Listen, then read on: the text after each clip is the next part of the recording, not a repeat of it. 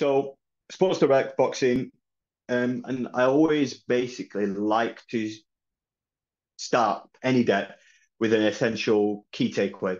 So the chances are that your client's probably going to remember your first slide and your last slide, and everything else in between, they're just going to think about what they felt when you were speaking. So keep that in mind.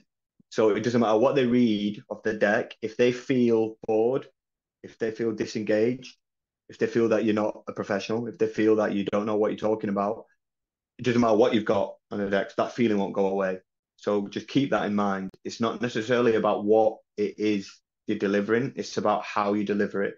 And this is the thing about this sort of technical Zoom age, which is you must also figure out that although that I've got, I'm speaking to a laptop, I'm speaking to people. And that's the most important aspect